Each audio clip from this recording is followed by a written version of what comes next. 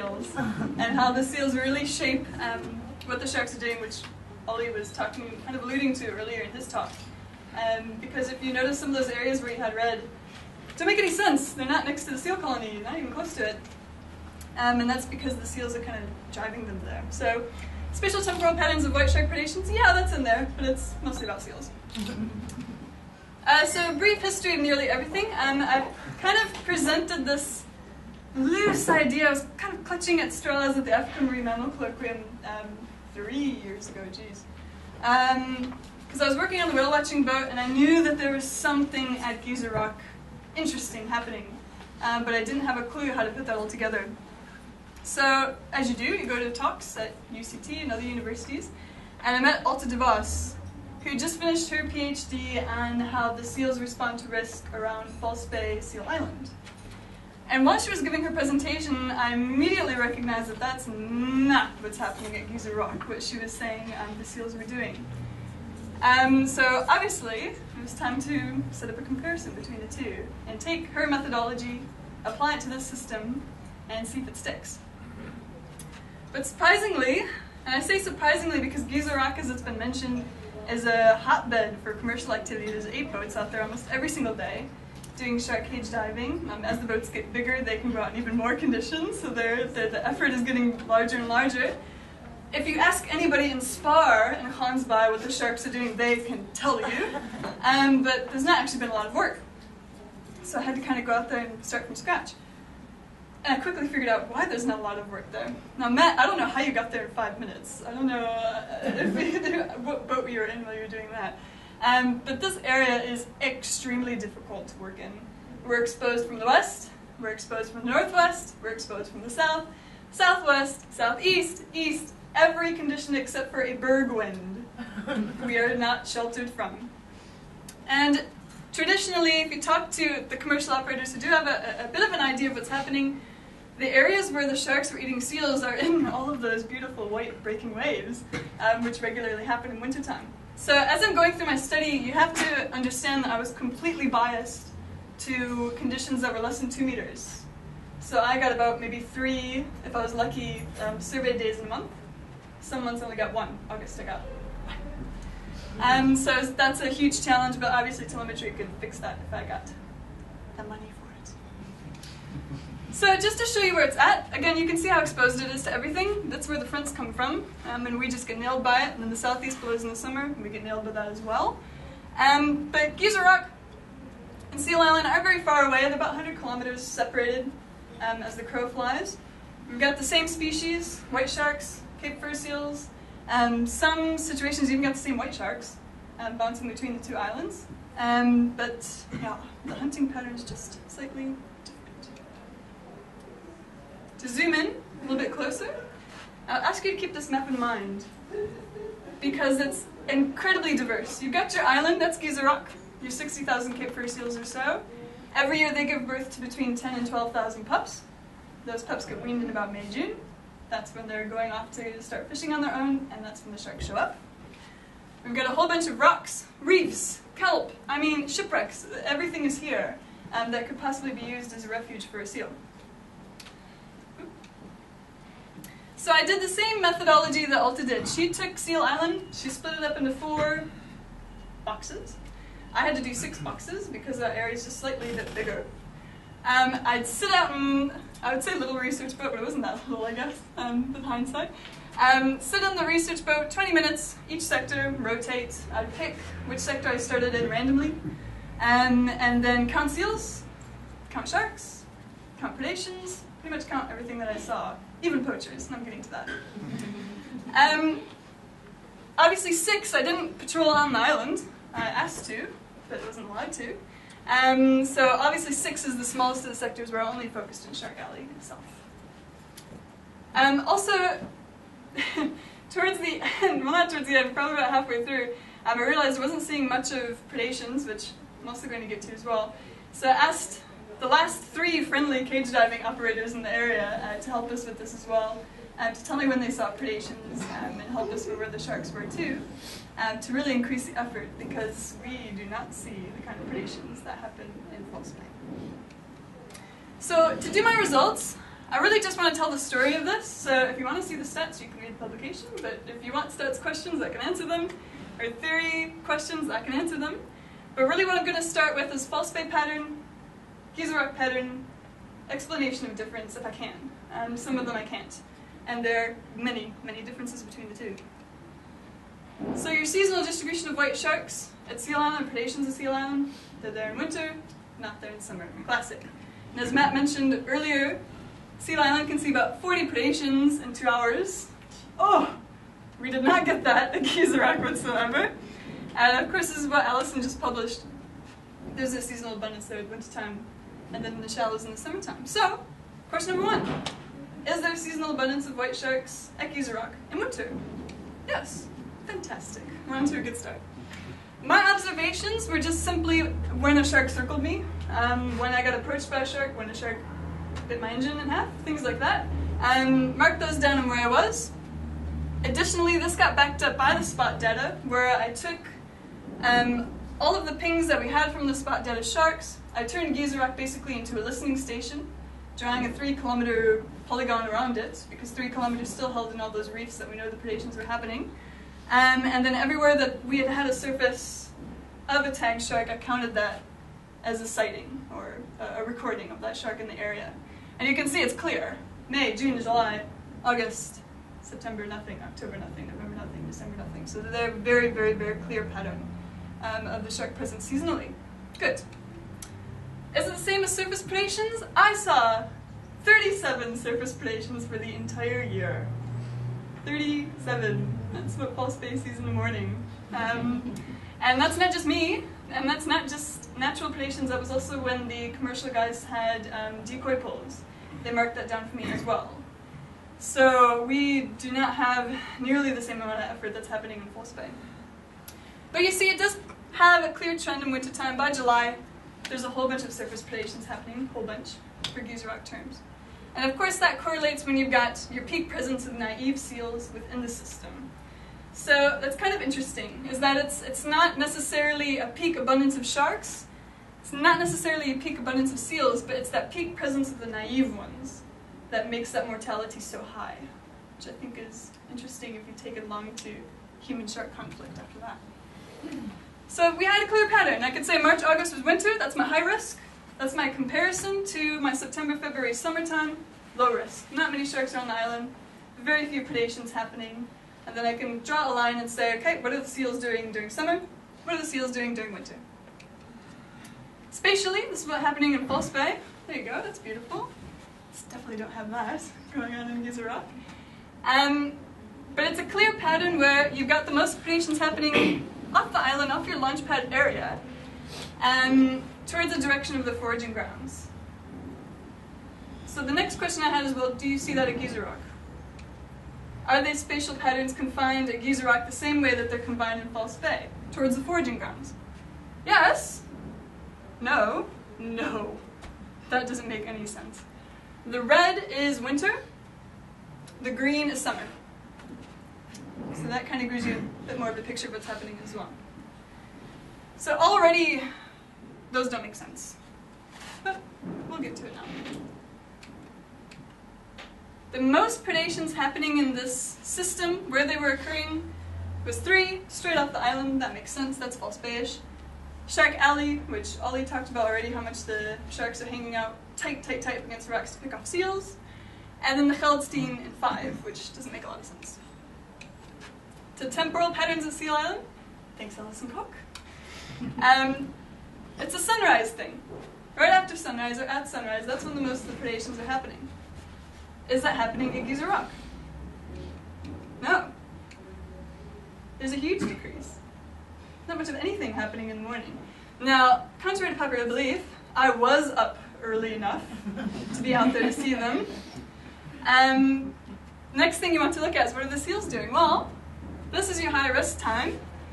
Summertime is your dark green, and then wintertime is your kind of checkerish looking thing there.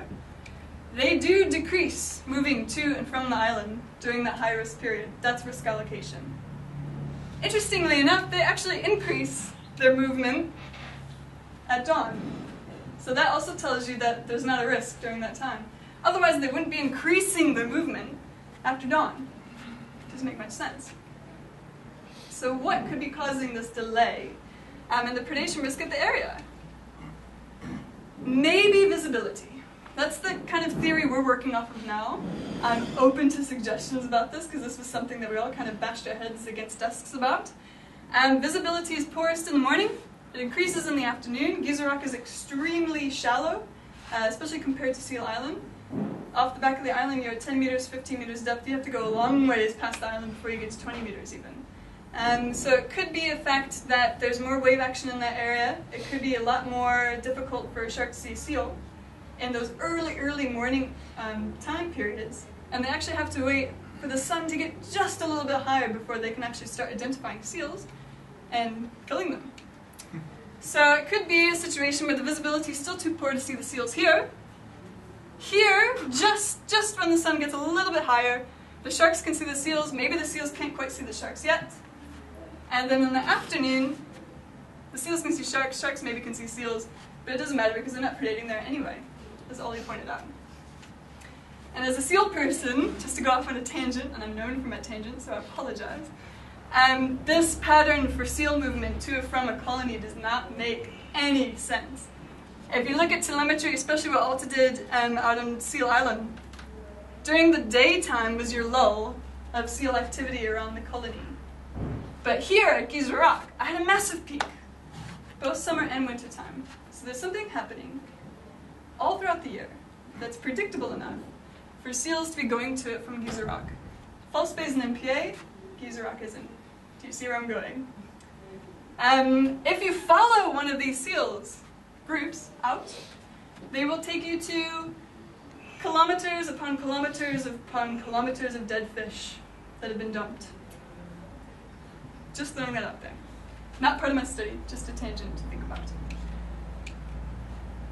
So Shark Alley, moving on. Shark Alley, these are when the predations are peaking in Shark Alley in the afternoon. And you're going to say to me now, well, look at your time period, it's way longer than the rest of them. This was to keep with what Alta did. I'm sure Alta had a very intelligent reason for picking those time periods. I just stuck with it because I trust her on that. But even if I do a test of independence against this, it's still valid as an increase, a marked increase compared to the rest of the time periods. So by the afternoon, the sharks move into the alley and start nipping off seals from the island. Here's your seal presence within the alley. So again, you see, as that seal presence, whether in the deep or the shallow transect increases, that's when the predations increase in the area too. So your highest abundance of seals in the area. Again, it would be very interesting to see how that relates to beaches and sharks. So there's something clearly interesting happening in Shark Alley. I wanted to take maybe a bit of a closer look into it, especially because you've got this naive versus experienced seal situation happening. It's a really, really good opportunity to test whether or not these seals learn over time to avoid the sharks, or if they just carry on being chomped. So what I did, split it up into a shallow transect and a deep transect, followed those lines.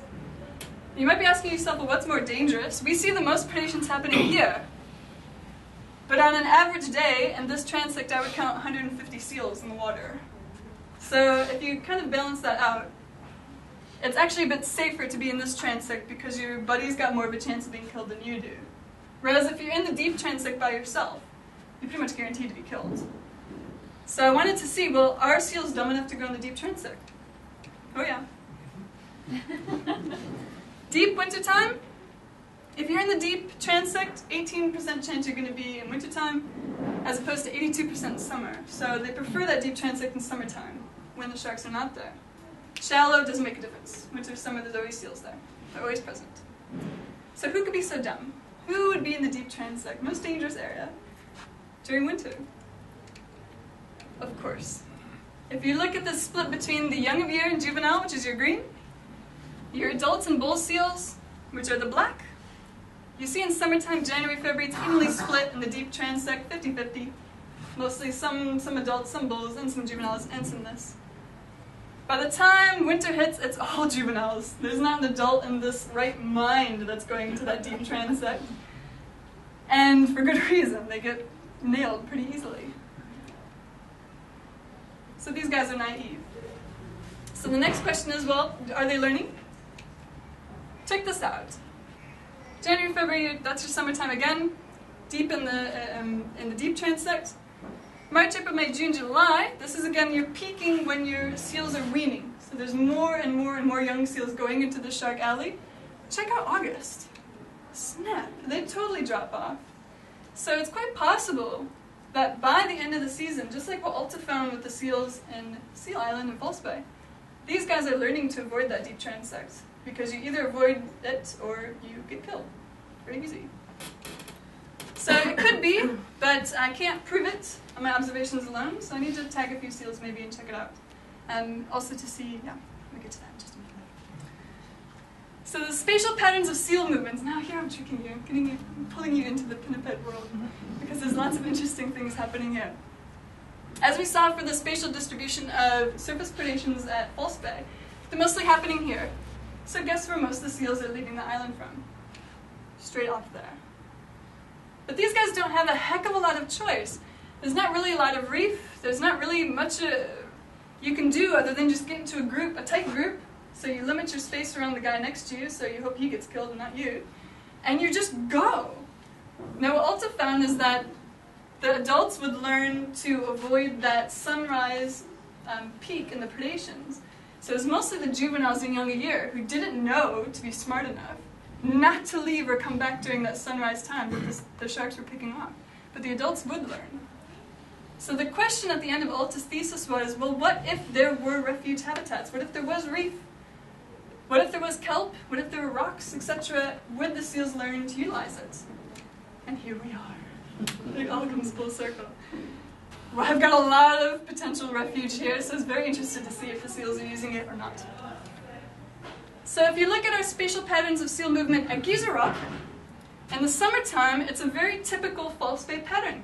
They're leaving straight off the colony, and there's a bit of movement, a little bit of movement through 4, not much in 1, not much in 2, not much in 5. Typical. As soon as risk hits, and it turns into winter, and the hunting sharks are there, you get this pattern. 3 goes down, 4 expands, still nothing in 5, not much happening in 2, nothing in 1. That's where the cage diving boats work. That gives you a bit of an indication. But hold on. This doesn't make any sense. There's a crap load of seals going through this reef. There are no predations practically happening in that area. There are no seals moving through 5. That's the area with the most predations. That doesn't make any sense. So the next question you should ask yourself is there refuge? Because if you've got a high overlap of your predator and a high overlap of your prey, but rarely any predations happening, then there might be a refuge area in that spot. So we took a look.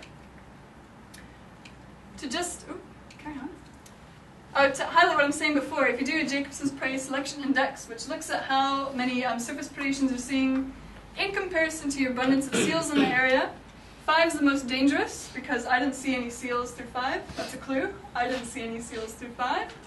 And there were lots of seals through 4, but not many predations. So what could be the answer to Sector 4? Maybe there's no sharks in Sector 4. Ollie proved that wrong already. There's a ton of sharks here. They're using that area a heck of a lot. So it's definitely not that there's no sharks. They're there. Next possibility is that there's a refuge. And if you take a look, there's no underwater topography in Geyser Rock. There wasn't until about 3 weeks ago, of course, which is after I turned my thesis. But if you just take Google Maps over time, you can track what the refuge is doing, or excuse me, the habitats are doing. Your green is where you've got kelp that's visible from the surface, which I took an aerial flight to kind of start that and then confirmed it myself with a handheld GPS, which was very exciting. Around the island, of course, you've got your islands, which are your pink. Your reef areas, which I also kind of had an idea myself, but took that from the aerial photographs where you had the big breaking swells. Those are reef areas between 5 and 10 meters of depth that break very easily, unfortunately. And yeah, that's the basis of it. And then your deep open waters, just your whites. So are they using this? Sectors 4 and 5 are the most structurally diverse out of them, barring 6, but that's mostly the island. Whereas the other sectors are pretty deep open water, so you really wouldn't want to be there as a seal, would you? You're trying to stay away from sharks. So the general pattern of movement through 4 I, trying to be statistically sound, would sit in the same GPS point every single time I went to 4. The seals did not depart that area in the same area every day. They changed it. Sometimes they'd leave through here, maybe here, maybe the next hour they were going through here, maybe the next hour they were going through here. So they had this front where literally you could watch the seals, and I've got video footage of them doing this, going into Shark Alley, creeping along the kelp, creeping along the kelp, creeping along the kelp, sitting there bobbing, bobbing, bobbing, butts in the air, bobbing, bobbing, bobbing, and then 3, 2, 1, go. They're off like a lightning bolt after that. So there's potential here that this cover of kelp gives the seals an area where they can gather information about where maybe the sharks are, without the sharks being able to then breach on them and attack them, which allows them to be able to adjust where they're going to leave this kelp barrier hour by hour, so they can respond to that risk. Maybe, but I need telemetry to prove it. For 5, oh wait, but it could be a seal alley next to Shark Alley. For 5, there was no seal movement through that area, but there was the most predations. Remember, I'm sat on a boat. I don't know what's going on underneath me at all. And at 5, if you'll recall, that's the area with the most reef structure, shallow reef structure. So if you're a seal, it makes sense, especially if you've got limited lung capacity, to rather dive down to that reef, hug it like crazy, and then the only time you're really exposed to a shark is when you're crossing over those reef areas. That was a theory. If that theory is true, the predations should all be occurring on the edge of the reef. Would you look at that? Except for these 2 random guys, all the surface predations were happening, especially in this channel, where the sharks were hanging out and waiting to pick off seals in between the reef. It's possible, again, but telemetry needs to prove that. I can't prove it myself. So the crucial aspect of the system appears to be kelp, for the seals to be able to avoid detection by sharks. Also gives them an area where they can gather information about sharks and adjust their movement patterns according to that risk. But who cares? I think you can kind of figure that out after a while if you look at the picture. And I think this is very cool because you can see clearly how 4 is shaped and how they can just kind of duck out and duck back in and duck out and duck back in. But there's something interesting happening in around Geyser Rock, in Gansbaai specifically, that has a huge impact on the kelp in the area. Huge. This top predator that I'm talking about is so abundant in this area that I have equal observations of white sharks as I do to this other top predator. And they're, of course, the friendly Gansbaai poacher. Allison, I think you took this picture, right? They're a friendly bunch. I mean, if you're a blonde on a boat, you can get away with a lot. This is, I think, 2 of maybe 6 boats that were out that day. They favored the same conditions I did, low swell. I saw them a lot. Every day, almost. They're diving in extremely stupid, naive prey areas for pearly moon, which you may know is an incredible herbivore of kelp.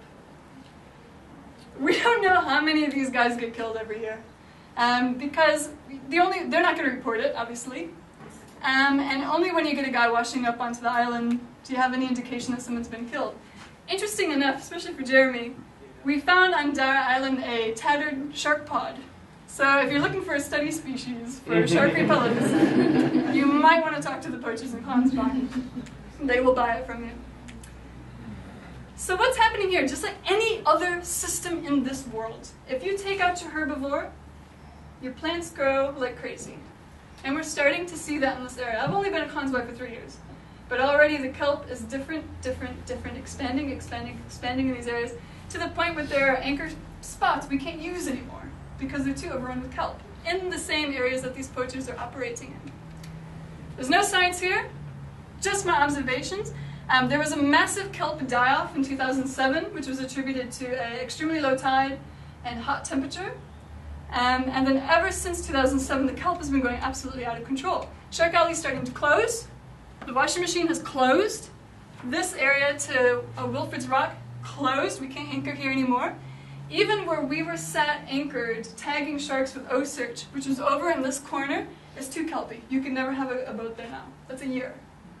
So without a herbivore, we're having this extreme explosion of kelp. There we go. There's another one. bag there, it's doing all right. Out of interest's sake, that's the deep transect in wintertime and about the afternoon. So again, very, very naive. So here's something to consider, just to leave off, and there's definitely a potential for a lot of work out here. If the kelp fills Shark Alley, will we have to rename it Kelp Alley? Will the sharks keep going into it? Don't really know. And how's that going to go on to affect everything else? How would the increased kelp growth affect seal movement to and from the colony? How would that affect the success of the sharks? And how would that affect the cage diving industry?